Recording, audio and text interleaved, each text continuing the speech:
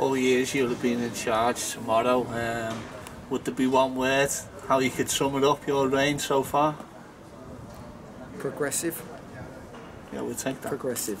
I hope it's been progressive, and you know, keeping them up. I mean, like I say, keeping them up in that first season was the biggest challenge, and I think it'll be one of the biggest things I ever do in my career. But where we've gone since has been really progressive.